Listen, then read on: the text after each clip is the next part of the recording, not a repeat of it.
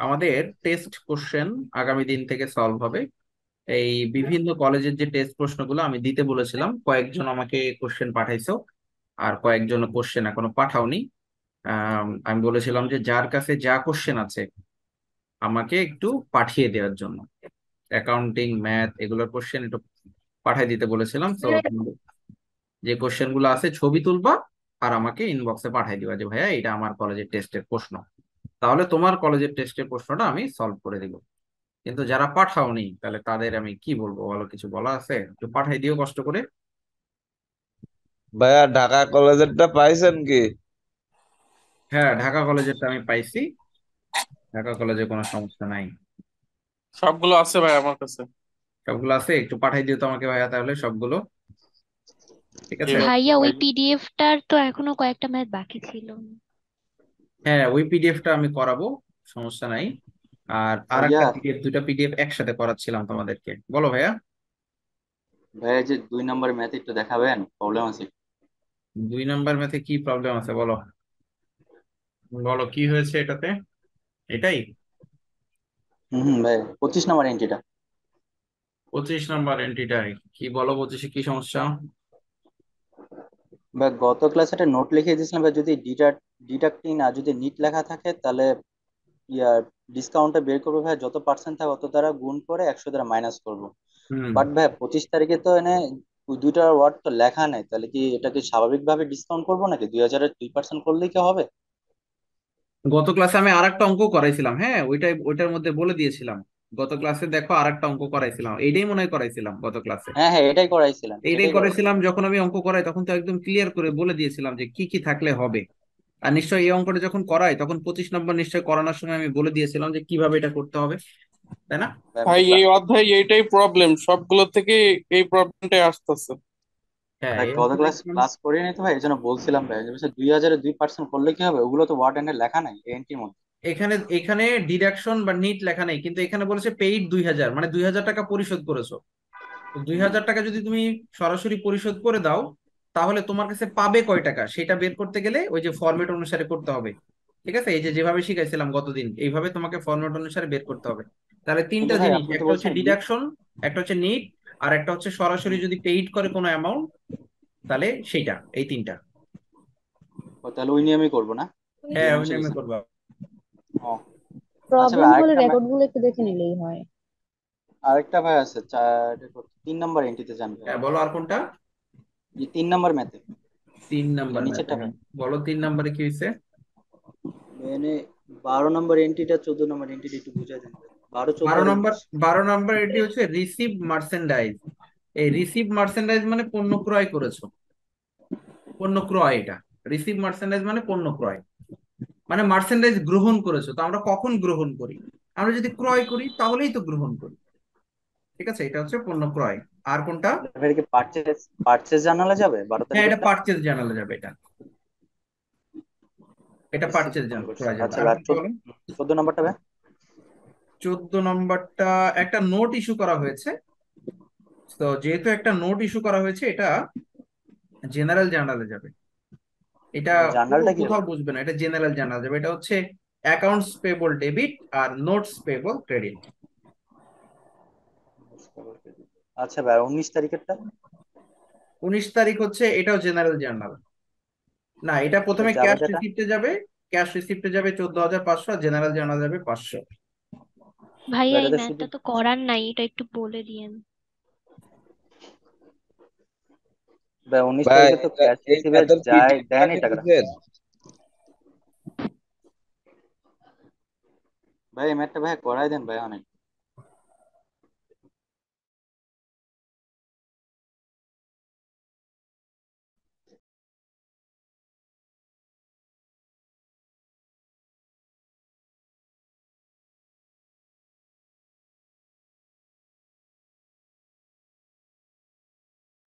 যেহেতু এটা করাইনি তাহলে এটা করাই দিতে হবে, ঠিক আছে।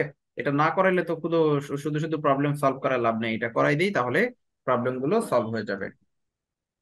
ভাইয়া এই ম্যাথের কি পিডিএফ দিছেন? হ্যাঁ, এই পিডিএফ দিয়ে দিছি তো। গ্রুপে আছে নাকি? হ্যাঁ, গ্রুপেই তো দিছি এটা পিডিএফ। আচ্ছা, তাহলে এটা আমরা করাই দিই। দেখো এটা ভাইয়া কি কি করতে বলেছে বলো ফজলুল হক। ভাইয়া এই যে 100 ম্যাথের 35 নাম্বার পর্যন্ত এই দিছিলেন হ্যাঁ, 100 ম্যাথের 35 ভাইয়া, পর্যন্ত আর ওই দিয়েছি। যে হয়েছে তো 36 থেকে বাকিগুলো এখনো দেওয়া হয় না, ওটা দিয়ে দিব।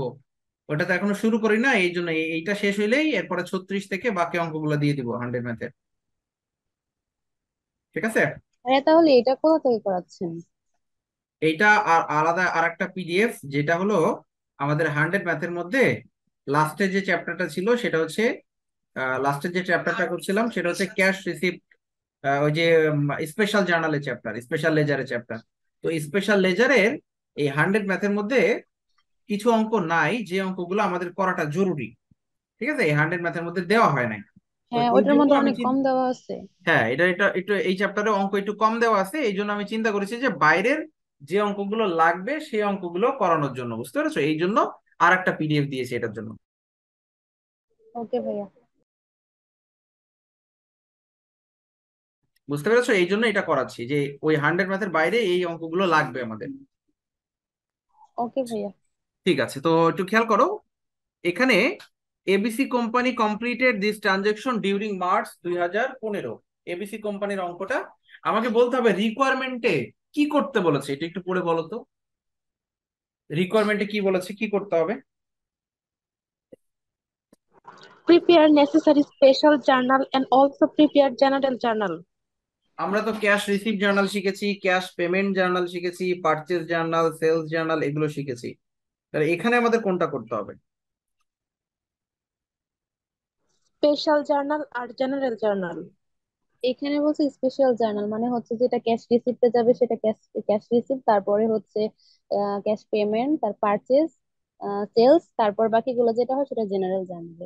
ভেরি গুড, সব করতে হবে। এই যে প্রিপেয়ার নেসেসারি জার্নাল মানে এখানে পারচেজ জার্নালও করতে হবে, সেলস জার্নালও করতে হবে, ক্যাশ রিসিপ্টও করতে হবে, ক্যাশ পেমেন্টও করতে হবে, আবার জেনারেল জার্নালও করতে হবে। তার মানে যা শিখেছো এতদিন সব করা লাগবে। তাহলে পারচেজ জার্নালে কোন এন্ট্রি গুলো যায় মনে আছে? কোন কোন এন্ট্রি গুলো যায় পারচেজ জার্নালে বলো তো? বাকিতে ক্রয়গুলো। আরে ক্রয়গুলো। বাকিতে পারচেস কয়, ওকে, ভেরি গুড। আর সেলস জার্নালে কোনগুলো যাবে? বাকিতে ধারে বিক্রয়, বাকিতে বিক্রয়। বাকিতে বিক্রয়। ক্যাশ রিসিপ্টে? নগদে বিক্রয়। নগদ প্রাপ্তি। না, নগদ প্রাপ্তি। নগদে বিক্রয় না, শুধু নগদে বিক্রয় না করলেও দেনাদার থেকে টাকা পাই না আমরা, অর্থাৎ নগদ টাকা পাইলেই যাবে। আর আর মানে ক্যাশ পেমেন্টে? নগদ প্রদান হলে। পেমেন্ট করুন।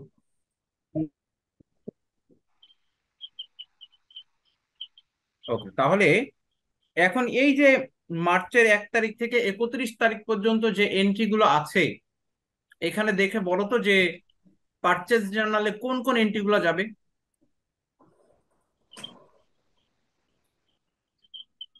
1 নাম্বার,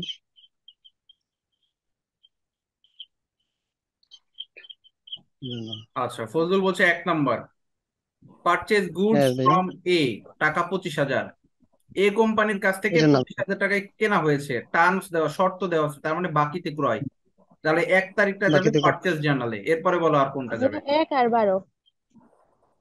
আর 12। হ্যাঁ ভাইয়া 12। 1 আর 12। 12 নাম্বার বলছে রিসিভ মার্চেন্ডাইজ, পণ্য গ্রহণ করা হয়েছে, and invoice dated March 10, term 2/10 N 30, টাকা 8,000। 8,000 টাকার পণ্য তুমি রিসিভ করেছো। রিসিভ করেছো মানে তুমি কিনে নিয়ে আসছো, এই জন্য রিসিভ করেছো, তার মানে এটাও পারচেজ জার্নালে যাবে 12 তারিখ। আর বলো কোনটা? 12 তারিখ তো ভাই এই দুটোই পারচেস তো মনে লেখা হচ্ছে। নাই, তাও কি যাবে? 12 তারিখ পারচেস লেখা না থাকলেও মার্চেন্ডাইজ রিসিভ করেছো মানে তুমি মার্চেন্ডাইজ রিসিভ করেছো কেন? কারণ পণ্য কিনেছো বলেই তো রিসিভ করেছো, না হলে তো রিসিভ করতে না। এটাও আচ্ছা পারচেজ। ভাই, বুঝতে পারছি। আর কোনটা যাবে বলো? দুইটাই মনে হয়। ভাইয়া এই দুটোই যাবে। এই দুইটা যাবে। তাহলে দেখো এই যে এখানে এই না, দুইটাই দিয়েছি, 1 দুইটাই। আর 12 তারিখ। এ কোম্পানি দিয়ে শর্তের ঘরে শর্ত, টাকার ঘরে টাকা। এখানে আলাদা আলাদা টাকার ঘর দিয়েছে, তুমি চাইলে একটা ঘরের মধ্যেই দিতে পারো, purchase debit, accounts payable credit. আর 12 তারিখ এল কোম্পানি দিয়ে শর্তের ঘরে শর্ত, টাকার ঘরে টাকা। এই আচ্ছা, ভাইয়া এটা কিরকম একটু আনসার একসাথে বুঝাবেন? দিতে পারি? বলো, বুঝি নাই, আবার বলো। ভাইয়া এটা বুঝি ভাই না, আবার একটু একটু আবার বুঝতে পারো। ও আচ্ছা, পারচেজ জার্নালের ছকটা তো বুঝো যে প্রথমে ডেট, অ্যাকাউন্টস ক্রেডিটেড, তারপরে রেফারেন্স, টার্মস, ইনভয়েস নাম্বার দরকার নাই। এবারে ঘর হচ্ছে purchase debit, accounts payable credit. তাহলে 1 তারিখ এ কোম্পানি লিখবা, শর্ত যেটা দেওয়া ছিল এখানে লিখবা, আর টাকার ঘরে টাকা লিখবা। বুঝছো এটা? জি ভাইয়া, ভাইয়া সবসময় না ডেবিট আগে হয় ক্রেডিট পরে হয়, এই জায়গায় ক্রেডিট আগে কি কারণে? ওরা একটু বেশি বুঝে, বুঝছো, এই জন্য ক্রেডিটটা আগে করছে। তুমি ডেবিটটা আগে লিখবা সবসময়। আর একটা ঘর করলেই হবে, একটা ঘরের মধ্যে purchase debit, accounts payable credit লিখলেও হবে, কোনো সমস্যা নাই। ভাই, এটা এক করে দিলেও হয়। এক ঘরে উপরে দিবা, এক ঘরেই দিবা, অ্যাকাউন্টস পেবল, আলাদা করে দেওয়ার দরকার নাই। 12 তারিখ পার্সেস তো ডেবিট, সেম ভাবে লিখে দিবা। এবার বলো সেলস জার্নালে কোনটা কোনটা আসবে, সেলস জার্নাল। দেখান।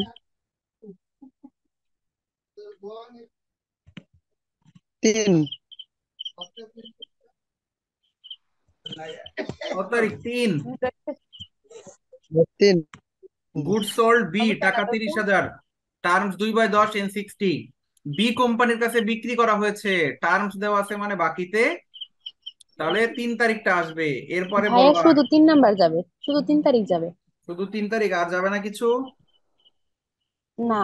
বাকিরা বলো। কেমন দেখ, এই দেখ তোর কেমন করে রাখছে, যাইস না রে বাসে। 3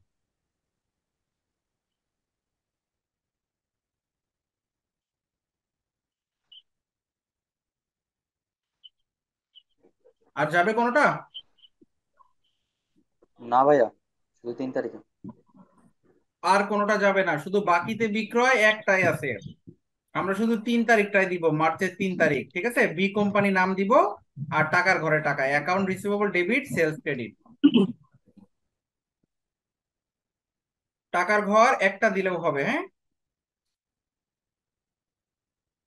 তাহলে পারচেজ জার্নাল, সেলস জার্নাল। এবার cash receive journal. Cash receive মানে হচ্ছে নগদ প্রাপ্তি জাবেদা, মানে নগদ টাকা পাইলে আসবে। এখানে দেখো তো, নগদ টাকা পাচ্ছ কত কত তারিখ, একটু চেষ্টা করি বলার। 5 তারিখ, 18 তারিখ, 19 তারিখ।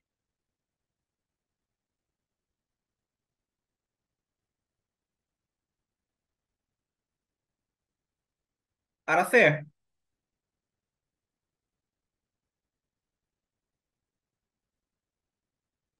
স্যার 20 তারিখ। আর কেউ বলবে? 20 তারিখ। 20 তারিখ আছে।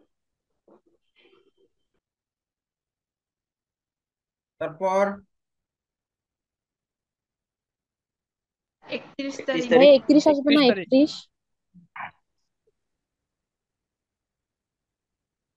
তাহলে প্রথম থেকে খেয়াল করো, 5 তারিখ। 5, 18, 19, 20, 31। 5 তারিখে বলছে ক্যাশ রিসিভড, মানে নগদ টাকা পাইছো ফ্রম এম, এম এর কাছ থেকে 98,000 টাকা। ডিডাক্টিং 2% ক্যাশ ডিসকাউন্ট, এই যে ডিডাক্টিং লেখা আছে, তার মানে এই 98 টাকা হচ্ছে ডিসকাউন্ট বাদ দেওয়ার পরের টাকা। ক্যাশ রিসিভ ফ্রম এম, টাকা 98,000, ডিডাক্টিং 2% ক্যাশ ডিসকাউন্ট। তার মানে তুমি নগদ টাকা পেয়েছো 98,000 টাকা, হ্যাঁ। 98,000 টাকা নগদ পেয়েছো, তার মানে ক্যাশে লিখবা 98,000 টাকা। আমরা একটু ছকটা দেখি। মার্চের 5 তারিখ এম কোম্পানি দিয়ে, এখানে দেখো ক্যাশে লিখেছে 98,000 টাকা, হ্যাঁ। এখানে ডেবিট গুলো পরে দিয়েছে, তুমি ডেবিট গুলো বাম পাশে দিবা, আর ক্রেডিট গুলো লাস্টে দিবা, ঠিক আছে? ডেবিট গুলো আগে দিবা, তারপরে ক্রেডিট গুলো দিবা। এখানে উল্টা করেছে, এভাবে করা যায়, বাট তুমি ডেবিট গুলো আগে লিখবা, ডেবিটের ঘরগুলো। তো বলতেছে যে ক্যাশে হচ্ছে 98,000 টাকা, আর এখন ডিসকাউন্ট কয় টাকা হবে এটা বের করার নিয়ম কি শিখাইছিলাম গত ক্লাসে, বলতে পারবা কিভাবে বের করব?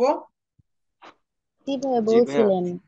কিভাবে বের হবে বলো। 98 কে ভাইয়া 2 দ্বারা গুণ করে ডিভাইডেড 100 - 2। এখানে আছে 98,000 টাকা ডিডাক্টিং, মানে 98 গুণ 2 ভাগ 98। এটা হচ্ছে ডিসকাউন্ট করার পরের টাকা, তাহলে ডিসকাউন্টের আগের টাকা মানে তুমি পাবা কয় টাকা?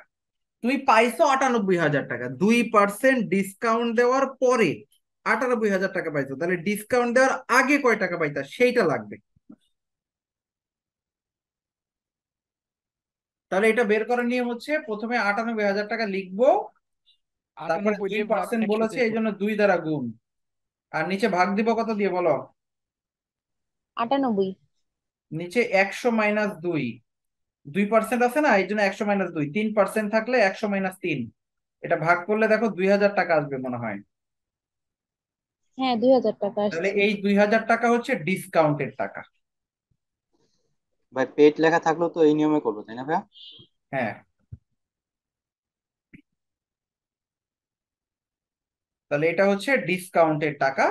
তাহলে তার মানে হচ্ছে যে 10,000 টাকা, 10,000 টাকা হচ্ছে তোমার, তুমি পাইতা, কিন্তু সে তোমাকে 98,000 টাকা দিচ্ছে, তাহলে ক্যাশে 98,000, ভাইয়া 10,000 না, 1,00,000 টাকা। 1 লক্ষ, ক্যাশে 98,000 টাকা আর অ্যাকাউন্ট রিসিভেবলে 1 লক্ষ টাকা, আর ডিসকাউন্টের ঘরে 2,000 টাকা।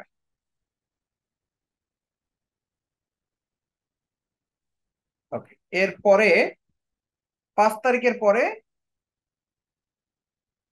এরপরে একবারে 18 তারিখ।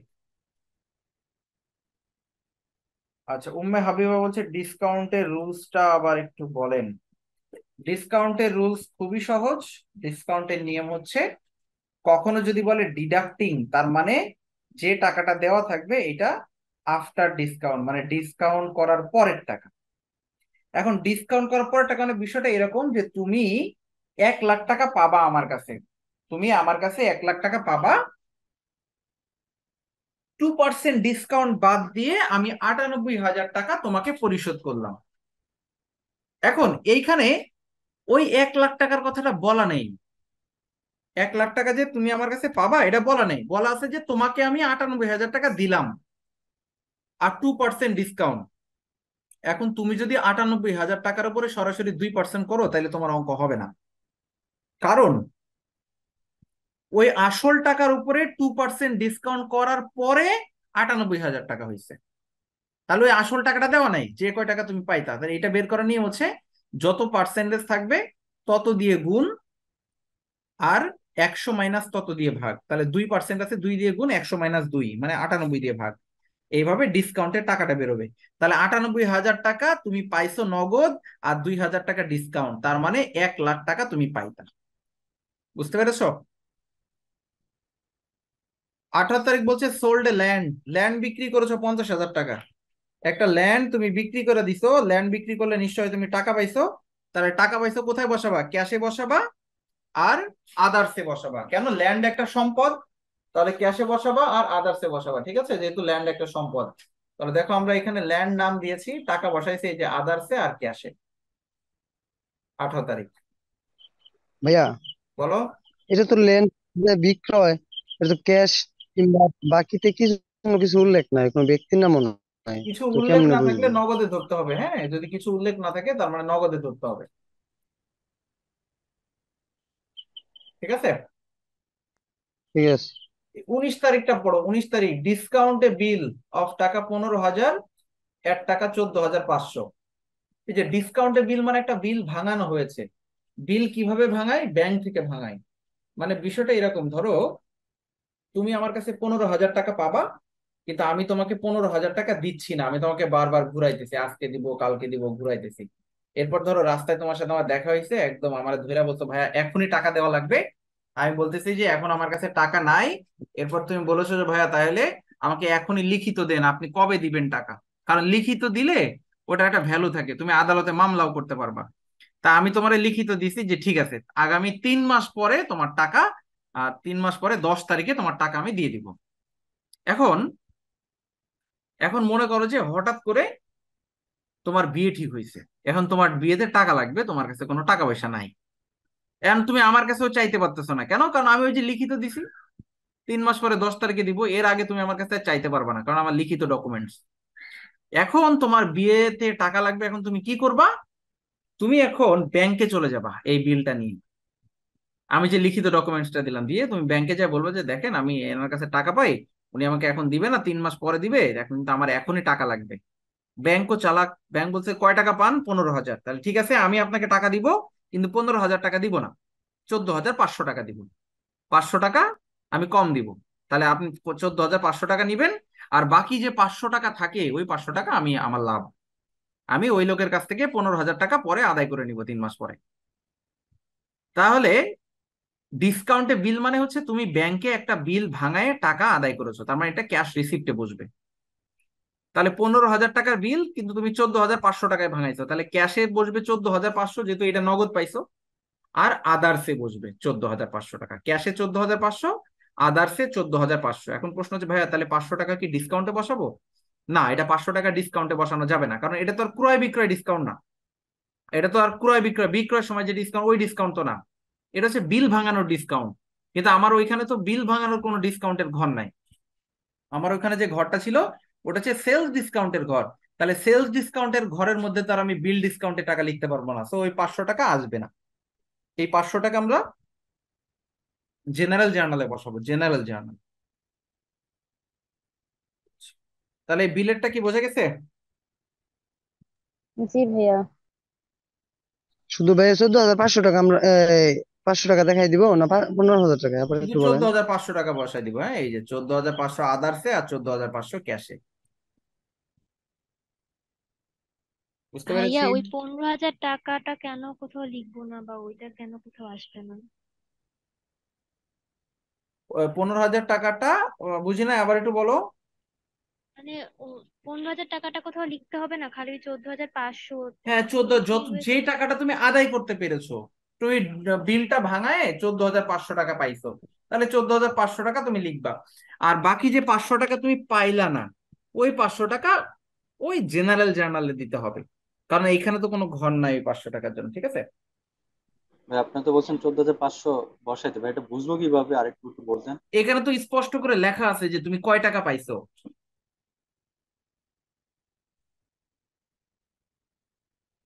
ডিসকাউন্টে বিল অফ টাকা 15,000, 1 টাকা 14,500, 15,000 টাকার বিল 14,500 টাকা পাইছো, যেটা পাইছো সেটা বসবে।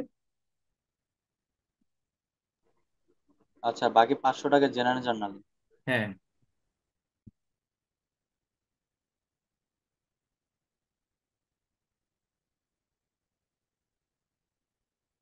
বুঝতে পেরেছি।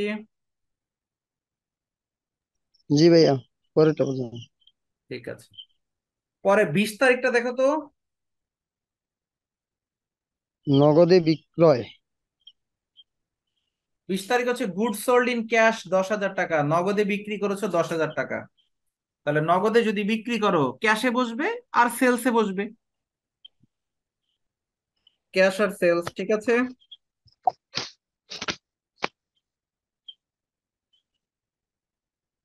ক্যাশ এবং সেলস। এরপরে 31 তারিখটা দেখো, ইন্টারেস্ট কালেক্টেড টাকা 1,000, এটা কোথায় বসবে বলো? ক্যাশ ক্যাশে বসবে রিসিপ্টে। আর আদার্স। ইন্টারেস্ট কালেক্টেড টাকা 10,000 ক্যাশে বসবে আর আদার্সে বসবে। ভেরি গুড, ক্যাশ এবং আদার্স।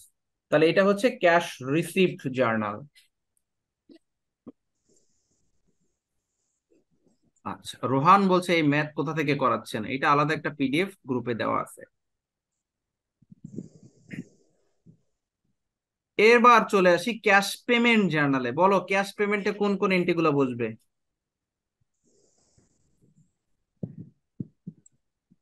ক্যাশ পেমেন্টে ক্রয় কত কত তারিখ বসবে বলো ক্যাশ পেমেন্টে?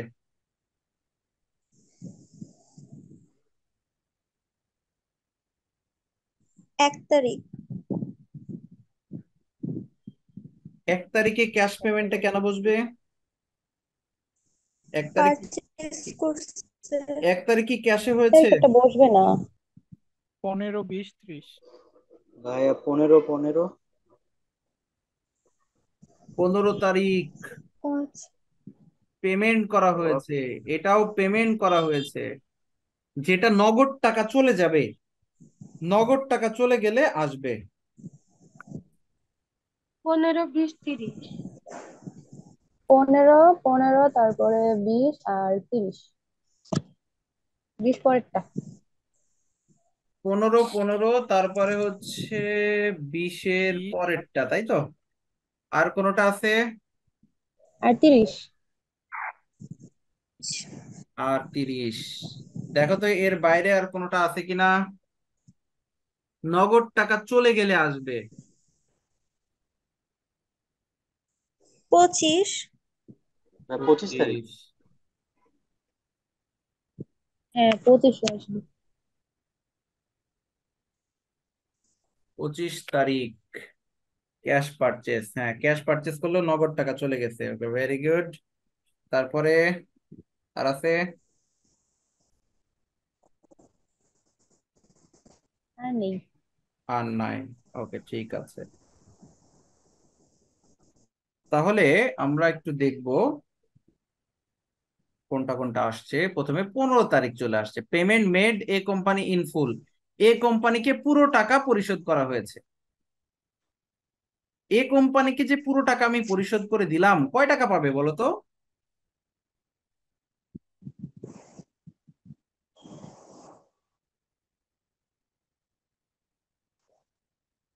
আচ্ছা, উম্মে হাবিবা বলছে 24,500। যে সে ক্লাস করে নাই। উম্মে হাবিবা, গ্রুপে, সেপ্টেম্বরের গ্রুপে দেখো 1 নাম্বার থেকে ক্লাস দেওয়া আছে। হ্যাঁ, এই 1 নাম্বার থেকে ক্লাসটা একটু করতে হবে তোমাকে, এটা একটু করে ফেলো। আর তারপরেও আমি সিরিয়ালে ক্লাসগুলো দিয়ে দিব, যারা যারা মিস করেছো সবার জন্য আমি সিরিয়ালে ক্লাসগুলো দিয়ে দিব। সিরিয়ালে একটু দেখে নিবা, ঠিক আছে? একদম ভাইয়া সিরিয়াল। 100 ম্যাথের পিডিএফ কি এই গ্রুপে দেওয়া আছে? হ্যাঁ, 100 মধ্যে পিডিএফ গ্রুপে দেওয়া আছে। ওকে, ঠিক আছে। তো 15 তারিখ বলছে পেমেন্ট করা হয়েছে এ কোম্পানিকে। এ কোম্পানির কাছ থেকে তুমি পারচেস করেছিলে 25,000 টাকা। 25,000 টাকা পারচেস করেছিলে।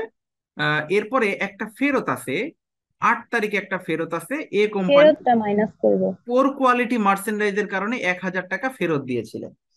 তাহলে ফেরতটা মাইনাস করতে হবে। 25,000 টাকার কিনেছিলে, 1,000 টাকা ফেরত, মানে 24,000 টাকা পাবে।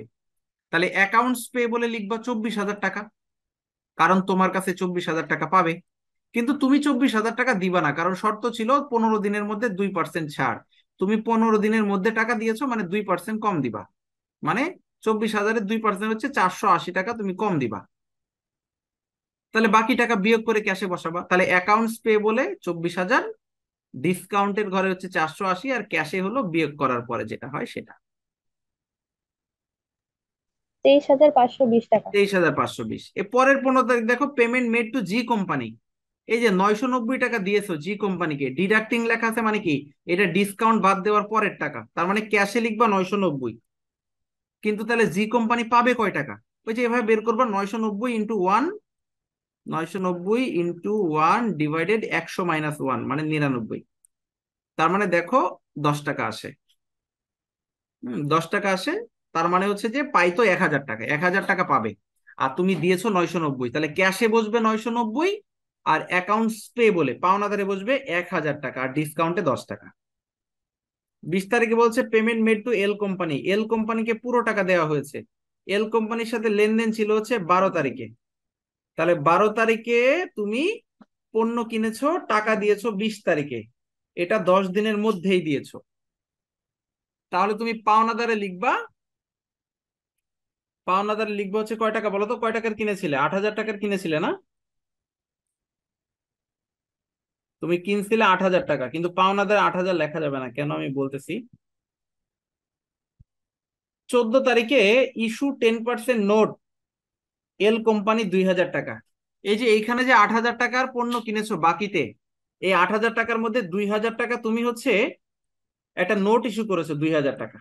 তাহলে পাওনাদার 6,000 টাকা অবশিষ্ট থাকে, কারণ 8,000 টাকা পাওনাদারের মধ্যে 2,000 টাকা হচ্ছে নোটে তুমি ট্রান্সফার করেছো। এই যে 14 তারিখে issue a 10% notes payable two L company for টাকা 2,000।